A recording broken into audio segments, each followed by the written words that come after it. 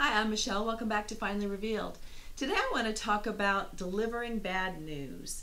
Delivering bad news requires some sensitivity, and for a whole host of reasons. In an employment situation, for legal reasons, in a personal situation, so you don't, get your car keyed, or there's somebody seeks revenge. And I just hope that these tips will help you in whatever situation it is, that next time you have to do this, that it's a little bit smoother for you. The first suggestion I have is to think about what you're going to say before you say it. Think about a couple of different ways to say it. If it's a personnel matter at work, talk to your HR people or some other people if you've never done this before, and prepare what you're going to say. Think about the person who's receiving this information. If it's somebody who's been close to you, you've had a personal relationship with, you've done things together, maybe they've got kids, their kids, this is going to be bad news to them in a variety of ways. So think about the person and think about where it would be best to deliver this bad news. In an employer-employee situation, or business situation, or client situation, if you're firing a client or you're telling them about bad news or something that you thought could go one way, it's turned out another way. In the medical profession, a test comes back and it's not good. They thought they were making progress and they're not. They've applied to you for a loan and they're not going to get it, or somebody's asked you for a favor and you can't do it. There's a whole lot of things where people are going to be disappointed, and there's different levels of disappointment. Tip I have is do it in person. Face to face is best for bad news. At a minimum, it should be voice on a phone call. At a minimum. If it's a business customer situation, that can be over the telephone. If it's a personal situation, if it's a family situation, if it's a firing someone situation, that should be in person. The funny things come to mind. There was, Carrie on Sex and the City.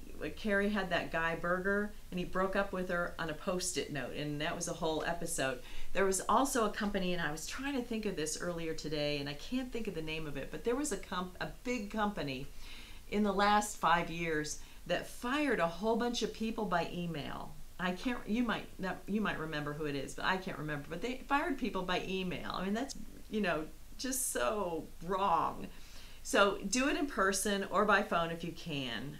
That you really should make the arrangements. You should make the arrangements to do that. And a lot of doctors, to their credit, do that. They have the patient come in. Now, a lot of times the patient will say they called and they won't tell me anything over the phone, and they just said, get in here right away. Well, you already know that it's going to be bad news. So I might give them a little hint, but just wait to deliver it when they're in person. The next thing is, when you are doing it in person, think of the person who's receiving the news and the time and place. And the time and place also for you, for the time that you're doing it, the time of day, and what you've got going on that day. Because the next thing is going to be a little unpleasant, but you need to give them some time to respond, to react, to receive the 3 R's, this bad news. You don't have to necessarily say anything more depending upon the situation, but you know about this information going in, and you've had that information for a while. Well, think about how much time they're going to need to process this. It doesn't have to be a long time, but you should give them a respectable amount of time to absorb it in private. You don't want somebody to be in tears and then shove them out the door, or you get up and just leave them there. It's a fine line, but based upon the situation, use your judgment and give them, plan for that time, and then listen to them.